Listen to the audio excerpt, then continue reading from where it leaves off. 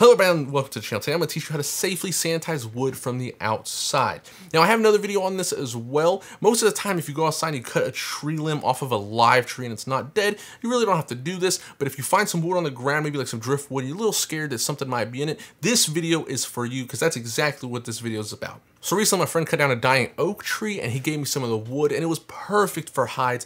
And not only that, it was perfect for some of my roach colonies above me, but I knew that there was probably something living in there, and for sure there was.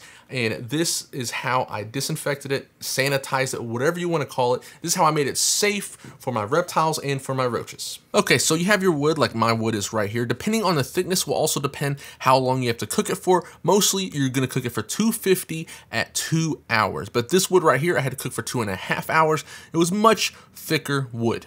The first things first, one thing I like to do is I like to rinse it off. I don't like to soak it, just rinse it off. What I do is I just get a little scrubber and I scrub the wood off. As you can see right here, this is me. I scrubbed it off. Now my sink does look like it's getting soaked, but really I just clogged the sink up because there's just so much stuff coming off of it. But there's a scrubber. I'm just scrubbing it off, just cleaning it, give it a little clean. And obviously it is soaking kind of now, but it's just because I'm showing you what I'm doing. And then I like to put my little pieces in a pan. Now you don't have to do this. If you have a large piece, you can just put it on the rack inside of the oven. But this is me putting it inside of a pan. Now, like I said, you're gonna put it at 250 for 2 hours.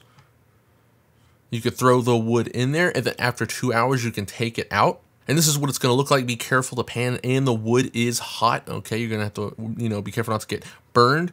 But if you're worried about maybe it's not hot enough, I like to get the core temperature of the wood to like 140 degrees. Obviously the outside is going to be hotter than the inside. So remember that you don't want it to catch fire, but after 2 hours, the core temperature is most likely gonna get hit 140 to 150 degrees. It is very important that you don't cook it for 300 to try to do it faster, because if you cook it at that temperature, you're more likely to start a fire. 250 is fine, okay? 250 for 2 hours, it's quicker than you think, it's long. If you go for up to higher temperatures, you do risk of starting combustion on the wood itself. Wood is flammable. When it gets hot, it will catch fire, so don't go to 300 or anything like that. Just keep it at 250. And this is me right here putting the pieces in the roach enclosure. As you can tell, this wood is amazing. It's like those hides that come with your enclosures at PetSmart. That's basically what it is.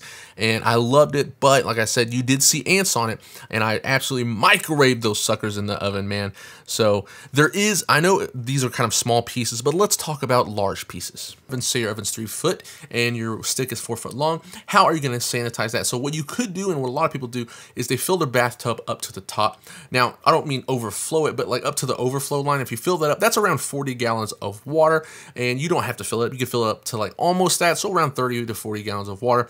And then you can put 10 cups of bleach in the water, mix it up, put the wood in overnight, and then what you do after that is you take it out, you drain the water, you can rinse out the tub, add regular water, and then keep that in there, soak it for another 8 hours, take it out, and repeat it again for another 8 hours. And then you can just take it outside, let it dry, or you just let it dry on its own, rinse it off, and it will be perfectly fine after that.